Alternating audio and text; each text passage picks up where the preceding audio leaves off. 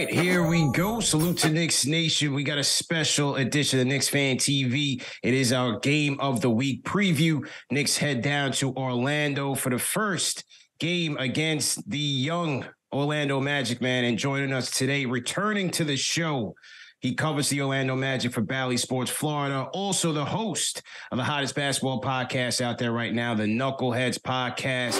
Quentin Richardson returns to the show. Q, good morning, man. How you feeling, bro?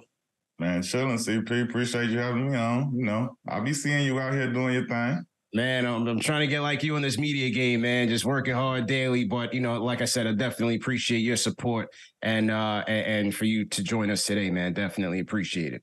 No doubt. All love. Now, I see you, man. You showing up on TV now wearing suits and carrying on. I see you. Level up. You know? So, you know, just trying to be versatile in this thing, man. I got my own thing going here, and then when I got to take it on the road, you know, take it on the road. So it's right. Fun, you know, all part of the journey, all very fun. But, you know, I mean, talk about yourself in the media game, because Knuckleheads is going strong. Like I said, the best basketball podcast out there.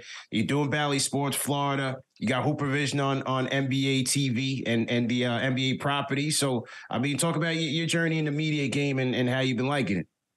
Man, I really probably in the last year or so, like, finally come to grips, like, I am media or whatever. I always identify from, I'm a player, I'm a hooper. Right. Like, I'm just privileged to be doing these things and in this space. But, you know, I come to terms, I'm media or whatever, but I enjoy it, man. Like you say, the different things I get a chance to do, but from the Knuckleheads, which is, like you say, it's me and D's own thing, it's our thing, and we do it how we want. But then to be able to be part of the Orlando Magic broadcast team with Bally's, man, my teammate Dante Markelle, Coach Brian Hill is unreal. Get to work with Nick Anderson, Bo Outlaw, those guys, and kick it. And then with Hooper Vision, you know, that's literally something that we do. We call the games, you know what I'm saying? We broadcast and call the games. And the best part of that is that I really do it with my bros. You know what I'm saying? Like D. Wright, Nate Robinson, them are really dudes that I consider fam. You know what I'm saying? And we got crazy history with. So it's like when we sitting there, it's really like you seeing us sitting there kicking it how we would kick it, watch a game. Then I do the Clipper Vision. Baller Vision is what the LA Clippers have. So there I could be on there with D Miles. I might be on there with Baron Davis. I might be on there with Craig Smith, Darren Collison the other day, Coutinho. And it's just like a different variety, but it's still the same thing. And it's like I'm doing it from right where you seeing me and I'm sitting at the crib. When I do Hooper Vision, when I do Baller Vision, when I do a lot of this stuff is from the crib. You know, I got to go to the actual arena for the Magic thing, and we travel for Knuckleheads. But it's love, man. I get to do all of these things and still be right there in basketball. But the best part, I don't take time away from my kids and my family. I walk out this room and I turn right back into dad. Before I come in this room, I'm dad. So it's like it's love, man. Now, that's a beautiful thing. It's great balance for you because, as you said, you could do it remotely. And then what I like about Hooper Vision in particular is that, you know, you guys are coming from a player's perspective. Yep. So it's great because you call in the game, you're breaking it down, and then the storytelling is also great. So it adds a different dimension than the traditional broadcast. So I definitely appreciate that. I have a question. Did you happen to see the game we had on Hooper Vision? This is good for the Knicks fans anyway, if you saw it or not. But so like I said, it's me, D. Wright, and Nate. And the best part, another good thing about doing the Hooper Vision with the NBA is we have the whole entire NBA vault.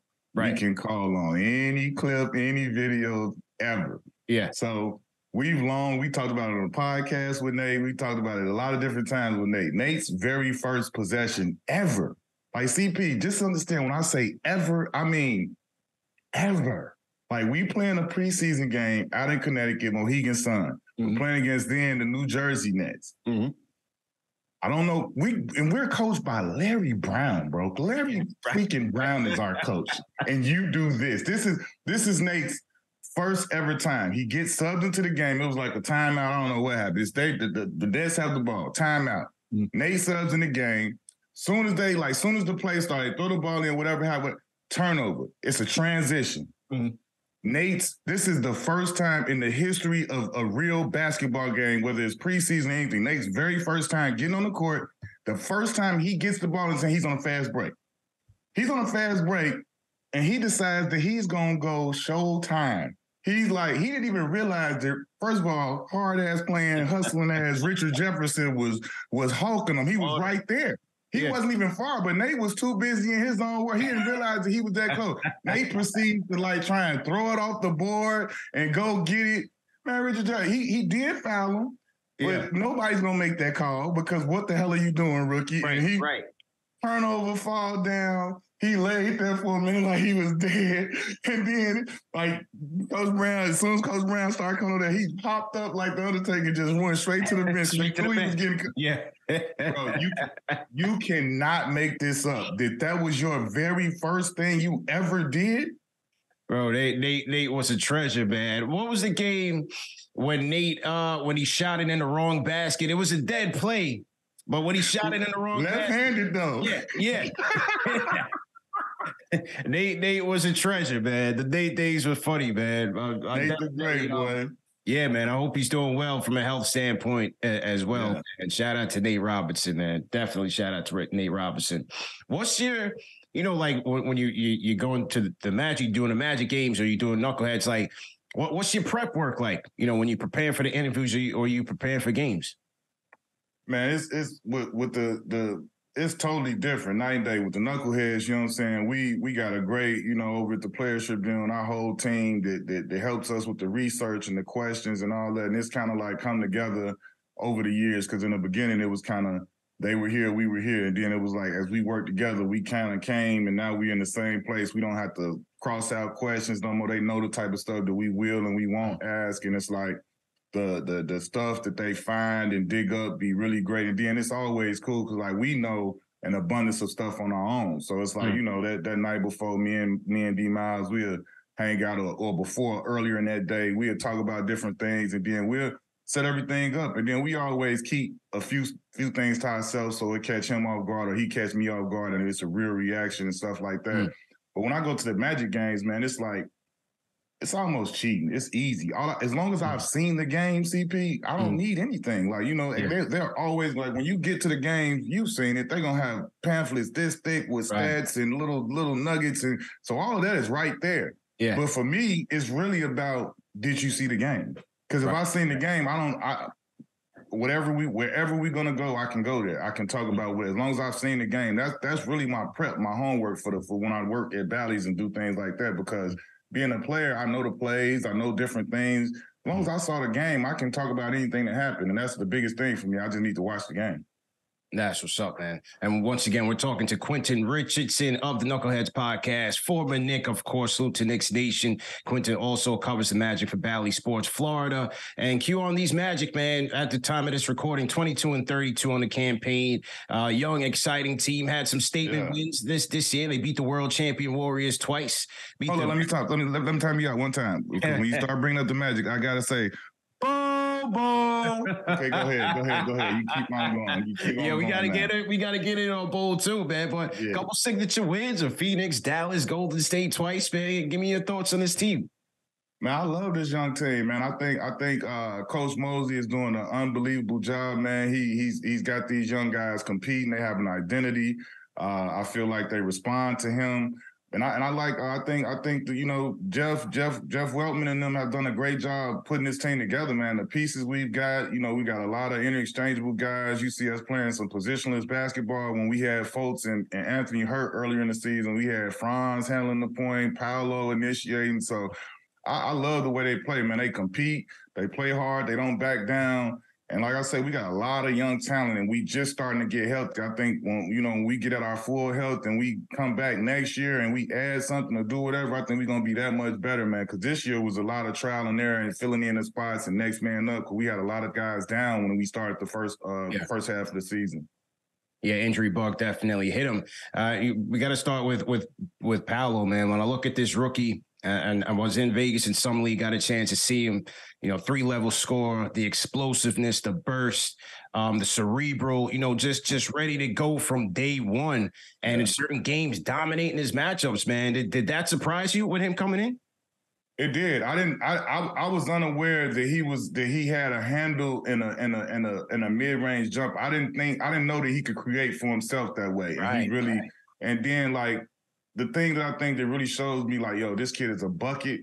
is that he gets to that foul line, man. Like, you know, when you can consistently get to the foul line, and he's an excellent free throw shooter. That's huge too. But the fact that he consistently gets there, and to be a rookie, getting that call and getting that knowing how to get that contact and manipulate the defense, he's a problem, man. Because he's a true 6'10", and when he's that big, bigs can't guard him. Yeah. But small guys can't guard him either. And he's good enough with his handle to protect the ball away from them, and he's good enough to go around the bigger guys. So as he grows and continues to get better, man, he's gonna be nothing but more of a problem. And he rookie of the year is, you could go ahead and chip that thing down this way right now. It ain't going nowhere but right here to Paolo. Does he remind you of anybody that you've seen? I mean, some people say Weber, you know, even a little Randle, a little Melo. What do you think? I would say he's a hybrid, man. He's a hybrid. He's like a mesh, you could say. So I don't think on the block he was as physical and as physical and nasty as C. Webb was down there. But a little bit, but I definitely, you can see some mellow in him because of that. Like, I'm telling you, that in-between game he's just really starting to really shoot the three. And he shoots it well, but he doesn't, that's not his focus. I think he's adding that as a tool, but he shoots it well to be just starting. But like, that in-between area, man, when he get down there he started going into his ISO, he can cook. He can turn his back and back you in. He can shoot turnaround fadeaways, or he can just straight boogie you and get to his jump shot. So that part, to be doing that fresh in the door as a rookie and you don't know anything and you still wet behind the ears, man, young fella got some growing to do, and it's going to be problems when he's do it. And his front court mate has been just as impressive, man. Franz Wagner, as you said, being able to put the ball on the floor. He's shooting the three well, statistically improving across the board from his rookie year, which was also impressive. Talk about Franz Wagner, man. What do you see as the biggest difference from rookie to sophomore year as he's taking that leap?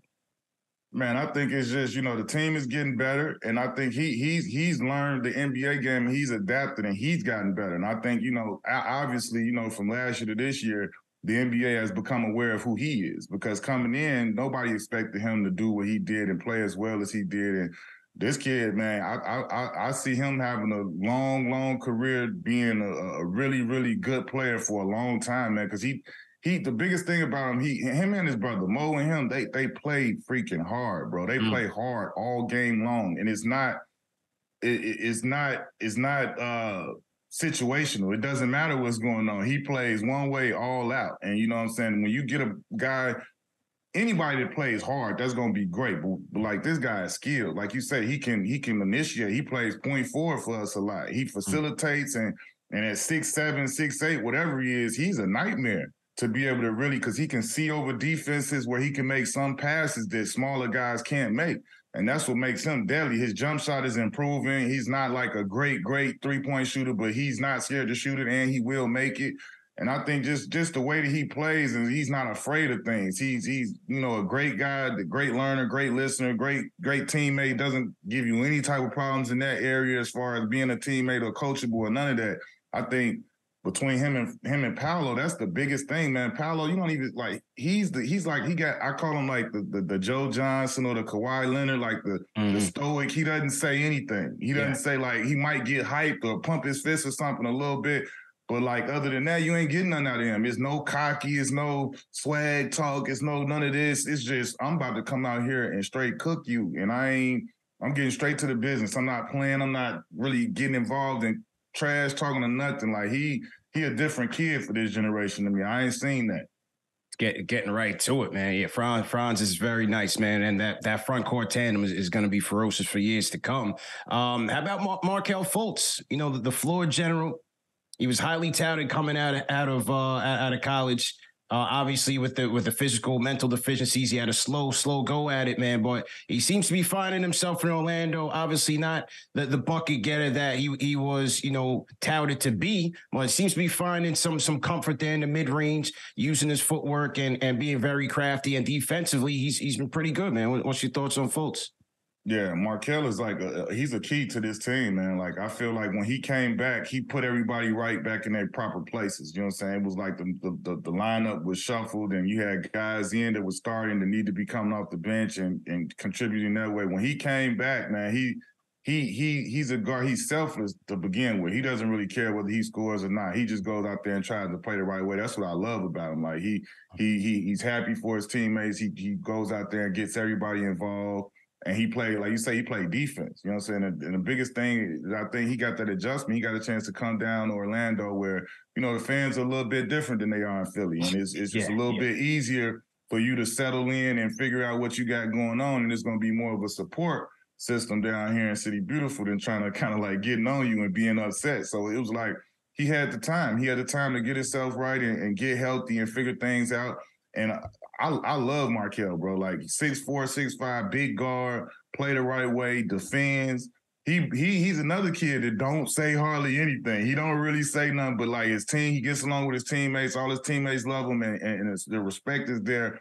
And he gets along with the coach. So I think that's one of the biggest pluses about our team, man. We got some really good guys. They young and talented, but I don't see the hard-headed, bone-headed, dumb stuff that goes on sometimes with some kids when they're young. And I think we got a really good group.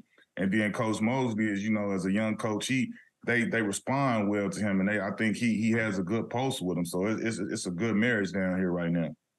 And you mentioned Bol Bol to start off the show, another reclamation project. That was a guy Knicks fans were clamoring for when he was trying to find his way out there. They was right to be clamoring for him. Man. It seems like on a nightly basis he's showing you a different highlight, man. What's been your impressions of Bol Bol? Listen, I just said all of that good stuff about everybody I talked about. Bol Bol is my favorite player on the team.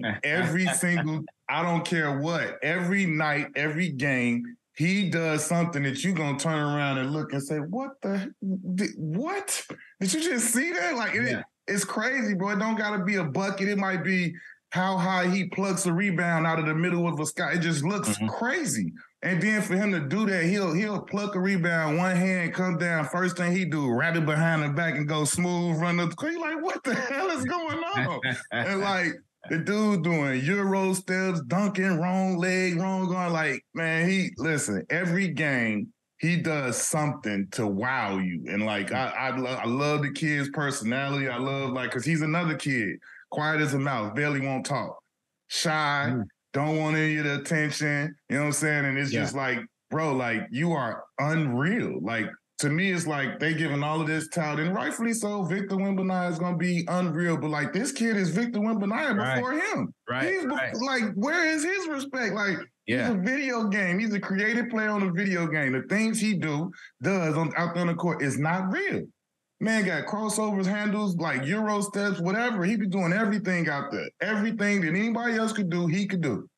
It's crazy, man, because I always talk to Chuck D, Rhyme Animal Chuck D. He's always like, yo, we need to go get Bol Bol, man. Shout out Chuck D, man. He just tweeted earlier, like, yo, we getting, I'm like, yo, the legend. That's the man. Did. Chuck was on stage at the Grammys tearing it down, man. As soon as he got on stage, he texted me. He's like, yo, what's going on with the game? Because, Knicks had a big game, win over Philly. So he's always tapping into the show, man. Big time supporter of the show. So we definitely salute him.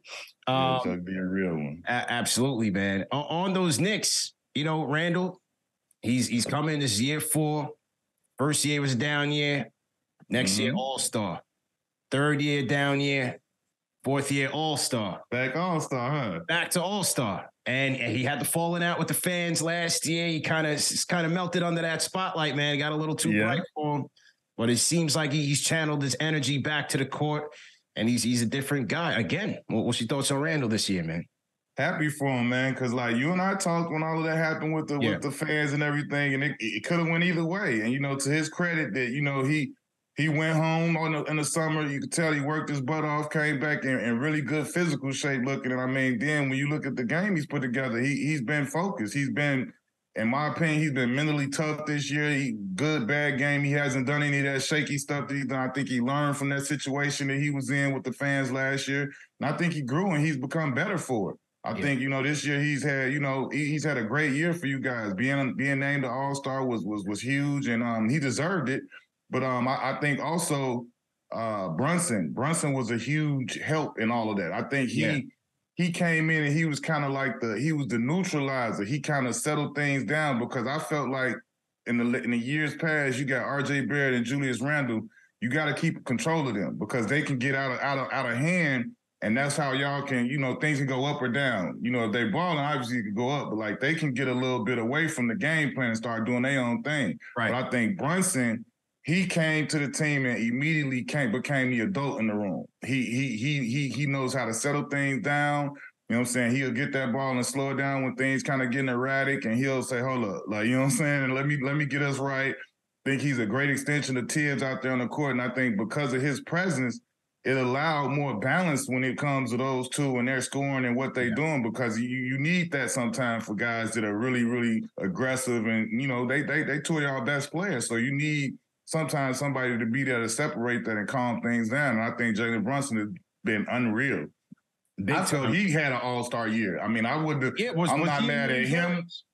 I'm not mad. He was. I'm not mad at him or Julius Randle making it, but I felt like Brunson, like in a situation, it's weird because like in the summer when you guys signed him, I was kind of concerned because of all of the hype and all of this, and I'm like, damn, like they kind of putting it on Buddy, like as if he's like he's a Kyrie type addition, and he's not a Kyrie type addition, but like that was the hype I felt like there was with it. Now to Jalen's credit, he's came and he's over, like he's beat the hype. He's over delivered in my opinion. He's like, I was worried, like, man, you know how New York is, how it could be like if he hit a little stretch, they gonna be on his ass, like, bro, we got you $100 million, like, but like to his credit, he been straight box office and he's over delivered, and I think he's been unreal under whatever. Like he doesn't see any pressure. I think that has a lot to do with he played high school ball in Chicago. Then he went to play for Villanova, and you know how Jay Wright in that program they bring out tough, hard-nosed kids and tough-minded kids that he's won a championship and been through it there. So I think he's perfect for this team and for New York and for everything that comes with it. Because as you see, I watched it closely, bro. I watched his interviews right after being there, and he said all the right things. He wasn't out there acting big and bad and this, that. He was even keel, and he was the way he was supposed to be. He presented right, and now when he showed up, he's done more than deliver to me, man. He's been unreal for you guys. He's been great. Unbelievable, man. I wish he would have made the All-Star team. I get it. It was going to be hard for them to get 2 out of the 12 players. It's hard to take somebody out, but he definitely should have made it. Maybe he'll make it as an injury replacement. We'll see. But I definitely agree with you because his mental makeup is great. It's made for New York, to be able to handle it. His father went through it. Jalen came up in Chicago. Went to Villanova under Jay Wright. As you said, Villanova, they always produce professional, ready-made NBA players and just have that mental makeup. And he's been great, man. He's been great. In the Clipper game on a couple of nights ago, he had like 13 of the final 15 points in regulation. I was calling that game on Clipper Vision. Okay. Yeah, you saw it. You saw it in the fourth quarter, how he went ballistic, either scoring or assisting. And just his ability to operate in the paint and finish in the paint, no matter who's on him, whether you have size or smaller players, bigger players, his craftiness to finish, his footwork, it's just crazy, man. It's absolutely crazy. And y'all got a weird situation where y'all 3 top players are all left-handed, right? And he's the only one who could go right out of them. Yeah. He like the one who can counter. Like, listen. If I was playing and I had to guard RJ or Julius Randle, I promise you I'm getting a charge or more a game on them. I'm getting at least 1 charge on them because it's like the 5. It's like, like on Kings County, you say you always come back to that mic. It was one mic. Right. You always come back. I don't care. Rain, sleet, snow. RJ and Julius, they coming back left. You know where they're going to be. Brunson, he got some shuck and jive to him, so he can change it up a little bit. Spins and fakes, fadeaways, he got a lot. Yeah. Them 2 are coming back. I would be straight in the town, screaming everything. Yeah. I saw it even in the Clipper game. I saw one play when Mook Morris, he was just waiting on RJ's drive and just ripped the ball right out of his hands. I was like, damn, he knew that move already from practice. I was like, damn. And it's like when you look at the 3 of them, you can see Brunson separates himself with that. You can't play him like that. You couldn't do him like that at any point in his career. Not in college, not at Dallas. Like, you're not doing him like that. But when you watch the other 2, it's funny because you always hear Steve Nash and different people say it. Like, they coming back. It's like, I don't understand how they get busy like they do. I don't get it. It's like, bro, what? Like, that's why I be looking around the league like, okay, y'all can't watch games no more. Like, we watched all the games. Like, if you just watch the game, bro, like, he would average 1.3 charges per game if everybody watched the games. Yeah. Because he would get one or more a game. It's no way. That's a fact, man. Absolute fact. And, you mentioned his impact on Randle. It was similar to me to when the Knicks acquired Derrick Rose and his impact on the team, just offensively being able to take that pressure off of Julius. The Knicks have been looking for that Batman/Robin to play alongside Julius, take the pressure off of him and allow him to be better. I thought D Rose had that impact on them when he first came. Obviously, it wasn't sustainable. Then they went out and got Kemba. That didn't work. But now with Brunson, now you got it. You got two all-star players there. He's doing his thing. He's taking the pressure off of him, especially in crunch time. You want the ball in Brunson's hand, not necessarily Randle. And I think that's what's been paying dividends for them, for sure. Yeah, I mean, like you said, I think the same thing when you talk about D Rose, it was that adult presence. You know what I'm saying? That he could be the calm in the storm for those guys, for RJ and Julius. And I think, like you say, you have to have that for those two, for them two to be successful, because they similar in the fact that they go getters. They gone. When they get like they aggressive offensively, they hungry and they after it. So it's like, that's nothing wrong with that, with guys being like that. You just have to have the proper pieces around them that you could channel it correctly. And I feel like you said, when D Rose came in and originally he came in and it was perfect. It was like, damn, look how it is when D Rose get out there. You know what I'm saying? It was noticeable. Yeah. And it's the same way with Jalen Brunson when he gets there, and now it's like, all right, chill. And you as a Knicks fan, a guy that watch every game, y'all have to see the difference. Like, it's plays where, like, you might have had quickly come down, pull a whole quick three. It's like none of that happens as often anymore because this kid is getting the ball and he's slowing things up. Whereas in the past, you and I both know it would be different plays where it's like, y'all compounding a bad play with another one because y'all going too fast and doing too much too quick. Like, it will slow down a little bit. Yeah. And so now you get that, and you like that calculates into one win here that you might have lost because of a bad couple possessions in a row. Like, those type of things stop big runs and, you know what I'm saying, help you sustain leads and not give up the lead when you were doing crazy things because it's getting too erratic. He calms that storm, and I think that's priceless for you guys. True indeed, man. And we're talking to Quentin Richardson, former Knick, one half of the Knuckleheads podcast, also covers the Orlando Magic for Bally Sports Florida. Let's take a look at some of these matchups in this game, Q. For me, my matchup of the week got to be Julius Randle and Paolo Banchero, man. The two go-getters for each respective team. Both power forwards play at a very physical level. As you said, Banchero getting to the line, an impressive 7 attempts per game. Julius Randle as well. How do you see these two guys matching up in this game? I think it's a good matchup, man. I think this is a good little barometer for Paolo. I know he's gonna come the same way, man. This kid, that's what I love about him. He doesn't, no matchup is too big. He doesn't shrink or anything. He presents the same. He doesn't seem, like up down here. He's an even kill guy. I love that about him, that his emotions don't kind of run him. He just plays. He doesn't get really angry or really upset or really too happy. None of those things. So for me, I think this is a good measuring stick, man. This kid, Julius, is obviously now a 2-time All-Star. You're about to be matched up against an All-Star. And this is a great opportunity for him. But I know Paolo, man. Paolo, he's not looking at it personally. He's going to go out there and ball and let the game come to him how it comes, and whatever happens, happens. But he'll be ready. What have you seen in terms of how other teams are trying to kind of take him away from his strengths, like, so far? I mean, obviously, he started out gangbusters, killing everybody, and then they started to adjust. It was two things that happened. When he had his ankle injury, he went out for about 4 or 5 games or whatever, and it was like at that point, because in the start of the season, Franz was kind of lost, because Paolo came in, and he came so strong, and it was just like, you could see the players like, damn, everybody was like, this dude cold. Like, you know what I'm saying? It was like, so everybody had to kind of adjust to that. And it took like Franz a little longer because he went from last year dominating the ball, having the ball all the time, doing kind of everything for us, to like, Paolo came in, he was so good. It was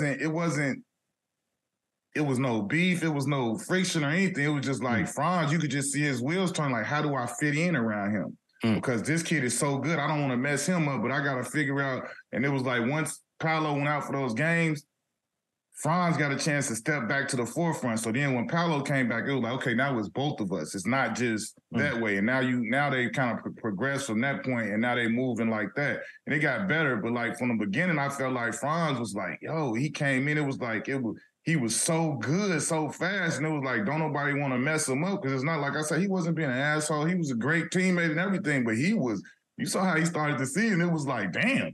And so everybody kind of had to adjust to that. But now I feel like, with us getting healthy, we just got Jonathan Isaac back, which is a huge, huge piece. It's going to be good for us going down. It's like now we got all these players getting healthy, and now it's like we got a full complement. So I'm excited to see, from this point and all-star beyond, with guys getting healthy, and even going into the summer where we could try and hopefully finish the season with everybody healthy and know that we just got a summer of guys going to get better and not trying to rehab an injury and rehab this, but like guys just getting better, and hopefully guys link up in the summer and do that whole thing and come back. And next year, man, you never know, man. Next year could be some serious things going down here in City Beautiful. I'm excited. Yeah, for sure. Yeah, going to be interesting to see, Banchero against the Knicks front court. Knicks missing Mitchell Robinson, so their paint defense has been a big compromise. No blockness monster. Right, no blockness monster. Cool now. Right. No That's good news for us down here, because that. Hey, listen, I'm a big Mitchell Robinson fan, bro. I love his game, and I love what he brings to the table. And especially obviously in today's game, the way it's played, lob threat, shot blocker, athletic big, just, not really gonna need the ball, allow you to play freely, and that up and down type of game you need. Like, I feel like he's gonna get a whole lot of money for a long time. Young fella gonna get big boy bags for a long time. With that athleticism and that activity, he gonna get paid. Yeah, his impact on the offensive boards. I mean, outside of the Knicks win against the 76ers, they've been losing the second chance points battle in almost every game since he's been out. So he's been a big void in the front court. I'm curious to see how the Knicks match up size-wise with the Magic, because they've had some issues with bigger teams. That Clipper team gave them some challenges on the offensive end. Toronto was a tough matchup for them. And now with the Magic, you got Fultz at 6'4". You have a big front court with Paolo, with Franz. You have Wendell Carter in the middle, coming off the bench. You got Isaac and Mo Wagner and things of that nature. I'm curious to see how they match up size-wise with the Magic. Magic do a fairly good job of protecting the paint, number 6 in the league in terms of points in the paint. And the Knicks are a top team in terms of scoring points in the paint. So I'm curious to see what gives there. Yeah, I'm telling you this, like, you got to be on the watch. Like, Wendell Carter, he's like a throwback 90s power forward. He's like a Otis Thorpe, Horace Grant type power forward. That he plays center. Like, that's who I liken him to. He's a hard hat, bring his lunch pail, blue collar type dude. Love Wendell Carter, but like, the person who might give y'all real problems knowing that Mitchell Robinson is out, and the things you just said about the paint and the interior, I'm telling you, bro, Mo Wagner. This dude plays so hard, and he comes in and wrecks the game. He's a dude, he's gonna rub somebody the wrong way. He's gonna piss somebody off, because nobody wants to play against that dude who just plays like a bat out of hell the whole game. He don't care. You could elbow him in the face. He gonna eat it and run through it and just, he never stops. He's the antagonist. He's gonna rub, I guarantee you, he's going to get under somebody's skin and he's gonna rub them the wrong way. Like, I can just remember playing against guys like him. He's always physical. He's hitting, bumping, bowing, pushing, and he's just playing so damn hard that you're going to turn around at some point and just want to slap him like, dude, like, sit your ass down somewhere. He's one of those guys, and he's the guy that you love to have on your team, but you hate to play against him. You hate playing against him in practice. He's the guy that when you in practice, you go, someone is, you just like, I ain't got it. Here he comes. You just you want to take him out because he is relentless. He's not going to stop. He don't care. Then he'll say stuff. He'll snarl at you. He'll scream. He is going to be a game record every time, but because his motor. People don't want to deal with a motor like that. When you get guys that just constantly, like, you just see it when you watch games, like, look at this dude. Like, those guys aggravate players, and that's what he's going to do. Mo Wagner, big piece of that Magic bench. What's your overall thoughts on that Magic bench? You know, they've moved Cole Anthony to the bench. You got Wagner, you got Jonathan Isaacs coming back, Jalen Suggs coming off the bench there. You might go with a little Bol Bol. And then conversely with the Knicks, their bench has been playing a little bit better as of late. IQ, Manuel Quickly to start that off. Miles McBride had a good game against Philadelphia, a couple threes big in the fourth quarter. Isaiah Hartenstein, who I would say is to a Mo Wagner, has been playing much. I can see them bumping heads a little bit. From a Bull. I wouldn't be surprised by that. Yeah. So what's been your impressions of that Magic bench? I love it, man. Like you say, we got a lot of pieces, man. Got the OG vet T. Ross, who a 30 ball waiting to happen, get hot as anybody in the league at any point. And then, like you say, you go up and down, man. We got a whole bench of guys that's just, we just starting to get healthy, but we got a full complement of players that could possibly start, possibly play big minutes and be rotational guys on other teams. So I think, Gary Harris is a guy who played great in the league for a long time, two-way player, can defend really well. So I think, that it's just great to see that Coach Mosley is getting his full complement. And, like, it's kind of like I'm looking at him like, man, you don't even know what to do with yourself because you ain't had this situation where you got all of your players, everybody's healthy, and you got to figure out who's going to play and who's not, because it was usually like guys on minutes restrictions coming back or this guy can't play yet. So it's like now he really gets his full complement. And to his credit, man, it's not easy to show up like that with guys out of the lineup or not knowing who can play and then being hamstrung by only being able to play guys certain amount of minutes. And we show up every night with an identity, bro, as a team. We show up as a defensive-minded team. He coaches up the defense unbelievably. That's what I feel like he hangs his hat on is defensive end. And we show up no matter who's in the lineup, bro, and, like, they respond to him. You don't see guys talking crazy or not, respecting him and all of those different things. Like you see in some situations across the league, he has the respect of the team. Those guys play hard for him, 1 through whatever number we got. They all come in, they do their job, and they respectful. So, like, to me, that's a huge credit, especially in today's game with the way things are going. And when you see a young guy come in and he commands the respect of the whole team and he gets them to play hard, like, that's the biggest thing. It's one thing to have respect and to, have a good relationship, but those guys go for him. Like, we win games where we shouldn't win because guys are trying hard. They're giving that extra effort. In the NBA, it's 82 games. It's going to be, however, 8 to 12 games that you could win or lose just by showing up and putting forth that effort because the other team don't want to tonight as a collective. You know what I'm saying? It'd be those games and those nights, and I feel like those are the games that we could win because I know that we going to come. It's me sitting there calling the game or talking about it pre-halftime or after game. It's only been one time this year where I was like, we didn't bring it. That happened. I can only recall saying that one time, and it's like, hey, that happens in the league. And if we only got 1 or 2 of those, we right there where we supposed to be. Because every team in the NBA has a handful or more of those games where they lose because you hear the coach come out, we just didn't have it. We didn't have it tonight. We didn't, whatever. So we only had 1 of those games that I could really recall, and we got our ass kicked. But, like, we only had one number. We the same team that we're 3-1 against the best team in the NBA. We own Boston. I cannot tell you how, why, or what, but we own them. 3 straight bops where it was like it was talk going into the games. Yeah. And it was like, nah, it didn't matter. It was like, what is happening? Like, I'm looking at Dante Markelle like, wait, what? Why we got that number like this? Like, they tried to win tonight. It wasn't like they were just shit. Like, nah, we own the best team in the league. Yeah, you just never know, man. But as you said, your effort will carry on some nights. And I even felt like even in the Knicks' losses to the Magic last year, a lot of it was, as you said, Magic just wanted it more. They out-muscle the Knicks, especially the losses at MSG in the early parts of the season. It just felt like the effort was greater. And sometimes that's all you need to get those wins, man. So, as you said, statement wins against the Celtics. They beat the world champs twice, Mavs, Phoenix. So definitely some quality wins on this Magic campaign.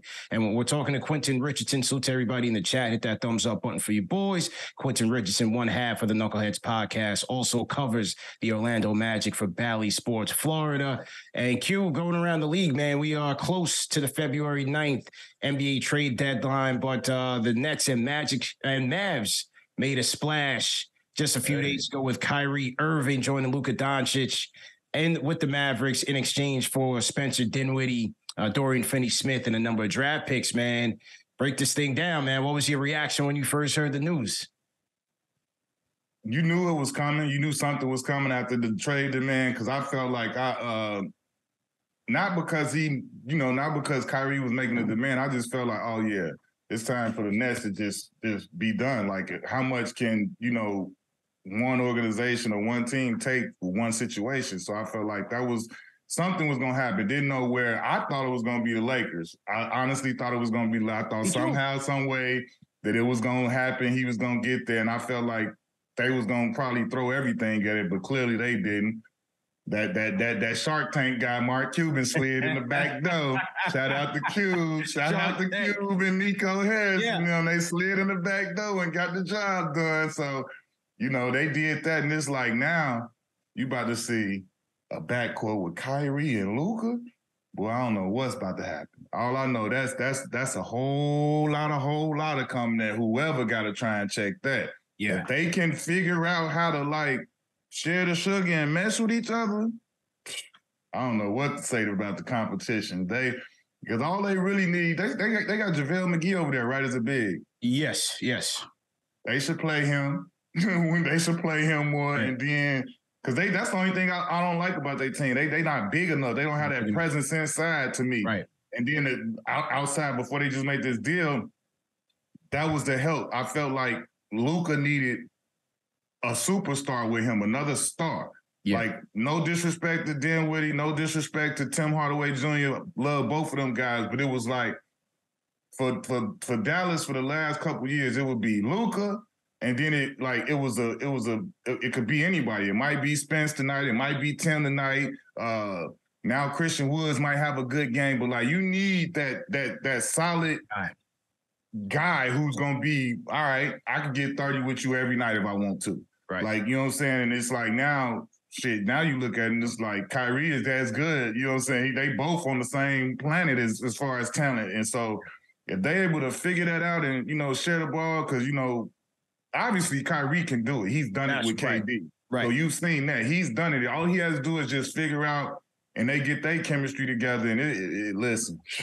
But that Luka ain't nothing nice. We all see that. He giving the world the business, and it's pretty damn easy. He's doing it like it's pedestrian, dog, like smiling. And I'm talking about, this is what I know that the rest of the league can't mess with him. Like, when I'm talking to my partners and we on the patio kicking and we watch, we like, bro, look at him though. Like, the whole situation the other day when he getting into it with this, like, all of that, like, this, I know the league that I played in. We somebody looking at, oh yeah, I can't wait to play him. Like, watch how I do him. Like, look how he out here acting. Like, he coming night after night with the same energy. He laughing at people. He snarling. He doing little antics. He looking at people. He looking at benches. He looking at the crowd, fans. Let a celebrity be there. He looking at them like, nah. He doing what he want around here. It ain't nobody that could do nothing about it. Nobody can't do nothing about it, because if they could, it had been done already. Yeah. He doing whatever he want, however he want, and he telling you I'm gonna do it.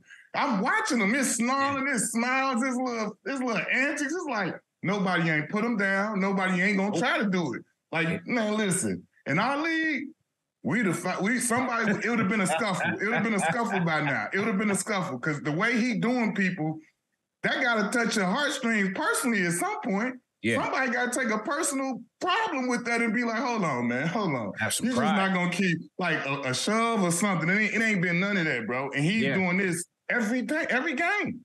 Every game you see Luka, you watch the highlights of a Dallas game, you're going to see Luka talking, smiling at something, at some point laughing or saying, doing something demonstrative after he scored. Every game.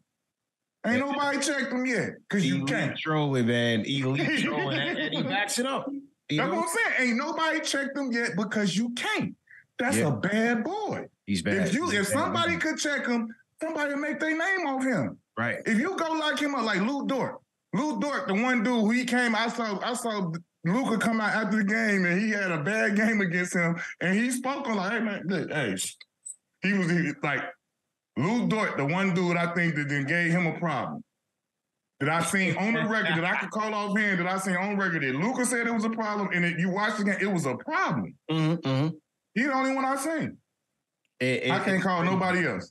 It's crazy. I think I like the trade for Dallas. I just felt like, it was desperate times for them. They needed a guy, as you said, they competing in the West. The West is wide open right now, in my opinion. With Steph Curry's nagging injuries, Golden State coming back. The Pelicans was on top. Now they coming back. Denver's strong, but you just never know with them. The West is wide open. And so he needed that next guy next to him. We'll see how that goes. I think they still need to upgrade on their perimeter defense. We're losing Finney-Smith. I think that was big. As you said, their front court defense needs a little bit of work. Dwight Powell a little bit small. They do have JaVale McGee. He's serviceable. But, Kyrie has that experience. He played with LeBron. He played with KD. I don't think he should have any problem playing with Luka. So we'll see how that dynamic works. But Cuban had to pull a move like this. And based on all of, the histrionics with Kyrie and everything that was going on off the court, Dallas was able to swoop in, like you said, the Shark Tank. He was able to go in and get a discounted deal because at Kyrie's game, if you just take his game at the surface level, that's a premium player. That's a Donovan Mitchell type of trade package that you got to put together. But the Mavs didn't have to do that. They got him on a discount. So I thought it was the right move, the right risk for Cuban to make. I don't know what Brooklyn does, man. Man, listen, Brooklyn had to do what they had to do. I feel like the Brooklyn Nets, their game plan was like, number one, we got to get rid of him at all costs. And then reading the little tea leaves and some of the stuff is out there. Number two was like, he ain't going to the Lakers. That's what it sounded like. So it was like, get rid of him by any means necessary. And then the second caveat is that we ain't sending him there because we know in his heart of hearts that's where he want to be. Right. So it was like, they won.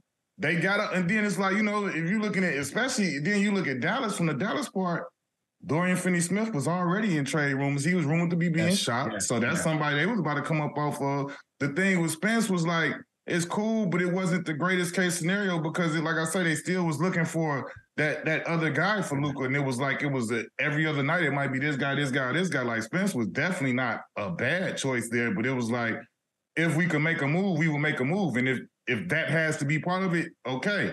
It's not life. It's not like the end of life for them. So I feel like they let go of things that they probably would have ended up letting go this trade deadline or this summer or soon anyway, because they had to tweak their team. So for Dallas, that's why I say Cube in the Shark Tank, he came all the way up. He didn't really like to get Kyrie. Like, even if, like, for all intents and purposes, if Kyrie leaves and doesn't sign back, we still won because we were going to get rid of those things, and now we'll just go retool and really look for the piece that we need to be next to Luka if it can't be him. But, like, we shooting our shot at one of the best dudes on the planet, and if we could work it out, we won. Q, the spread for this Knicks and Magic game, Knicks 7.5-point favorites, man. Give me a score prediction in this one to take us home. I'm terrible with that. I don't bet. Like, how betting has become huge. I don't know the unders. I say win or lose. I don't know who. I don't know about the spreads and this and that. Like, I would be terrible in bet. That's why I don't gamble. I don't bet. I keep my money in my pocket. I bet push-ups when I do bet. But listen, I don't know. I tried to play guts when I was a young boy in the league, and I lost, and I wanted to fight, and that was like the message to me. All I lost was some per diem. It was a couple $700, $800, and I was ready to fight, and it was like, betting and gambling. I'm out of it. Yeah, stay over here. I watch, I laugh and joke, and keep my money in my pocket. But I'm horrible with the spreads and all that, bro. I'm gonna just say the Magic win. Okay. I'm gonna go 110-105. I'll say the Magic cover the spread, but I'll go with the Knicks winning this one, man. So we'll see what happens, man. But Q, definitely appreciate all the time, man. Anything upcoming on Knuckleheads? Anything you want to preview with the fans?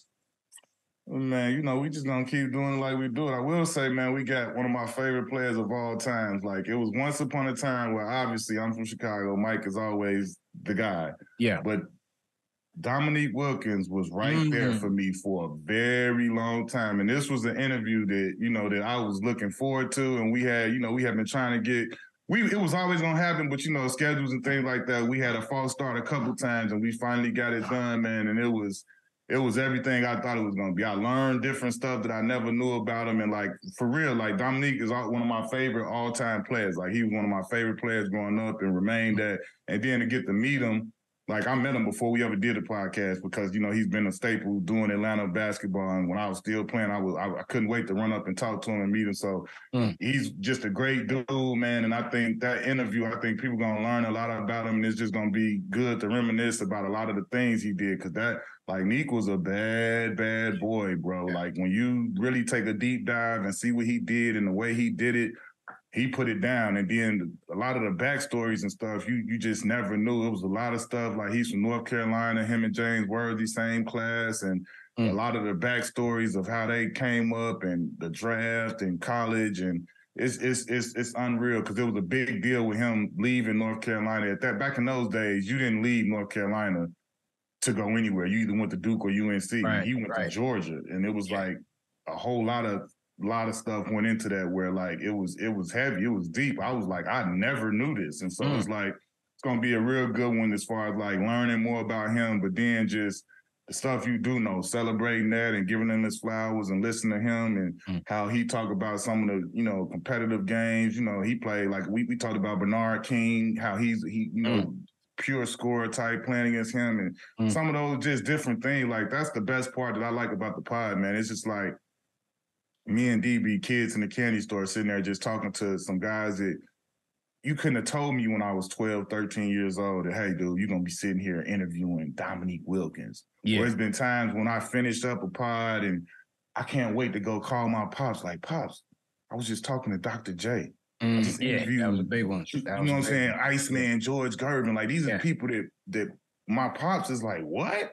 Like, big O, Oscar Robertson, James Worthy, big game, James. Like, we sitting here chopping it up with these dudes, and they like, you know, they rocking with us. They know us. They knew our career and all of this stuff. Like to just like, obviously we play the NBA, they know you, but it's like to sit here and to really see they know you and they talking about your game, like, bro, it's just like a feeling that you can't even describe. And it's like the best part about it, we not sitting here trying to get them on no clickbait, bro. We letting them know this all love, bro. Like, I don't care what you do, what you say. If you say something in this interview that you don't like, if you leaving and you on your way home, when you get home, you think about it, you call, we take it out, bro. We don't want nothing but all love in this. I don't care what it is. And we try and protect people from themselves. If something sound funny like that could be taken up, take that out. Like, you know what I'm saying? We're not trying to, we want this to be the best thing for you. We want you to tell people about it because that's how we feel. When we do good interviews and we know the people going to do right by us, like, hey, man, check that out what I did with such and such. It's going to be cool. You know what I'm saying? Like, that's how we want everybody to do us. We don't want nobody to be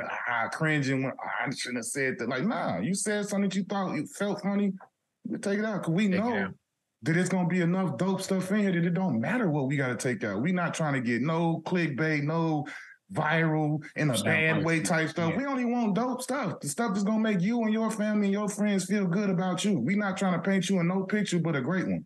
That's it. That's all. We don't want you to take no flack for no interview with us or nobody clapping back at you about something. Like, we want it to be all love, bro. All love and celebration when you come on here. It's enough people out here documenting every bad move or bad misstep or whatever we do wrong. So it's like we choose to highlight everything good. We not stupid. We do know that we not perfect and there's bad stuff out there, but it's being documented. We don't have to do it. You know what I'm saying? Like it's y'all working overtime on that. So we gonna do the good stuff. That's very well put, man. Very well put. And something that I try to do on this show as well, man. And a great way to end it, man. We started talking knuckleheads, man, and war stories from the legends of the game. And like I said, there's nobody doing it like you guys, man. And the production quality is great. The guests are great. Your questions are great, man. So continued success on the journey. And like I said, I appreciate all the time you're giving us, man, because I know you're very busy. And good luck to you guys tomorrow, man. Yes, sir. Yes, sir. I'll be checking it out. I'm trying to sneak in the building. I'm not calling the game tomorrow, but I'm going to still slide up in there. All right, Got to holler at my man D Rose about something. Okay. All right, Q, man. Definitely appreciate it, man. Thanks again. All right, man. Good looking, CP. Yes, sir.